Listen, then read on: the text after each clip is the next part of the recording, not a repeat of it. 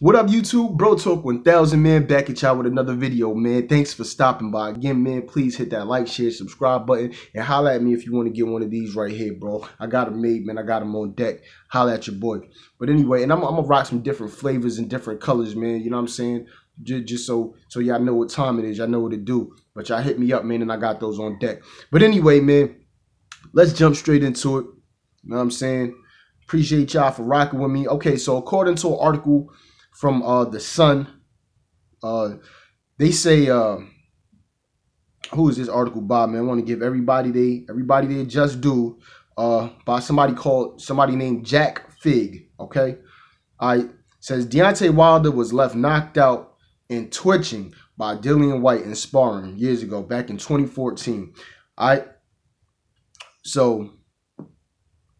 Okay, I don't really want to read the whole damn thing. I'll read it, give you a little insight on what's going on. It says Brixton heavyweight Whyte was used as a sparring partner for former heavyweight ruler Klitchsko in 2014.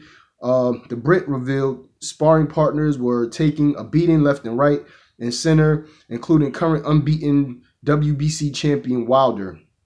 Okay, Whyte, to keep his feud with the Bronze Bomber going, told Sky Sports Klitschko left the 6'7" Alabamian out for the count after the sparring took a rugged twist. He said, "I've seen him getting knocked out. Wladimir knocked him out. He knew what happened. He had his hands up. He was roughing up Vlad, bringing the smoke, and he was going wild. Vlad backs up, changes his footwork, feinting, jabs to the body, throws a feint jab, left hook. Wilder had his hands up. He was going. It wasn't no knockdown. He was knocked out cold, properly twitching as well." Okay. That's nice. That's beautiful. That's a beautiful story, Dillian Whyte. Beautiful story. But why won't you get in the ring with Deontay Wilder? You know what I'm saying? Why won't you get in the ring with him? Back in the day too, Tyson Fury also confirmed that, right? He said, "Oh yeah, I've already seen Deontay Wilder get knocked out in sparring." You know what I'm saying? Now, usually, what happens in boxing, in sparring, stays in sparring. But the hate for Deontay Wilder is so real. Like, he's so unbelievably talented and powerful, and nobody can beat him, that they have to like try to break them from within. You know what I'm saying? Like little girls in the locker room. Like, you know what I'm saying? You know, you got the popular girl, everybody likes her. She's smart, she's funny, she's nice, she this. And then the other girls are standing around like hating on her. You know what I mean? Just hating on her because they can't be like her, they can't be her.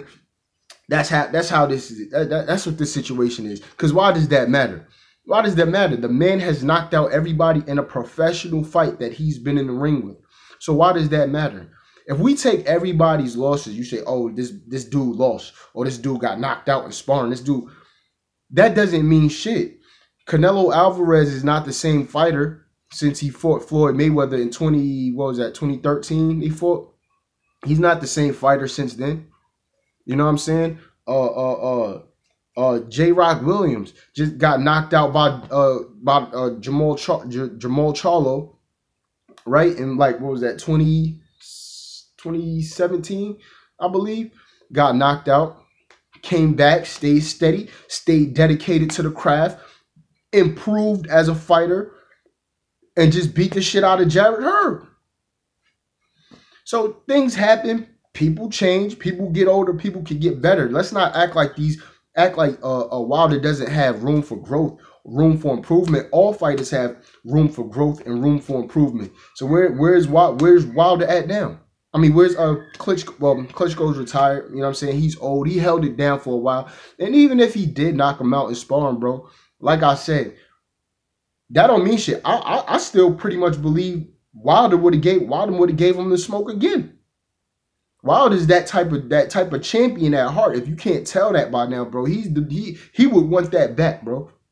He would want to get that back. And I believe that now he's more confident than ever and setting up that right hand. See, there's a difference even between Wilder from like that first Bermain Stavern fight through the first Luis Ortiz fight to just recently this last Luis Ortiz fight. You can't see like the growth, the evolution. He's being more patient. He's waiting, like, you know what I'm saying? Even in the Tyson Fury fight, the first Tyson Fury fight, he was a little bit, you know, going crazy, just looking for the headshot, for that one right hand.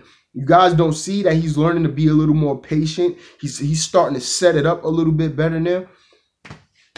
I mean, dude, Wilder's a dangerous dude, and he got that equalizer. But what y'all not giving him credit for is his ability to set up that right hand, bro. He never gets credit for it, but hey, he just keeps winning and keep knocking people out. And y'all keep hating. Y'all YouTubers and them YouTube fans keep hating on Deontay Wilder, man. Please stop it, bro. Stop it, bro. Dillian Whyte, after Fury, after he knocked out Fury, February 22nd, I believe, is the fight. After he knocked out Fury, I want to see him fight Dillian Whyte, just to get it out the way, because it's going to be an easy fight. I don't think the fight goes freaking 4 rounds, bro, with Dillian Whyte. I think he puts his head right there and gets his head knocked smooth off, bro. Let me know what y'all think, man. Let me know what y'all think in the comment section. It's your boy. Thank you for stopping by once again, man. Get you one of these, man. Bro Talk 1000, and I'm out here. Peace.